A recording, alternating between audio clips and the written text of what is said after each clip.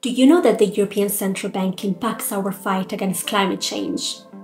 The ECB's primary mandate is to maintain price stability by keeping inflation under control.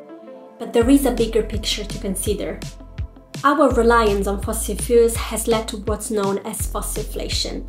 This is where energy prices skyrocket due to geopolitical tensions or the decisions made by oil-producing countries. Similarly, climateflation happens when extreme weather events cause spikes in prices, in particular food prices.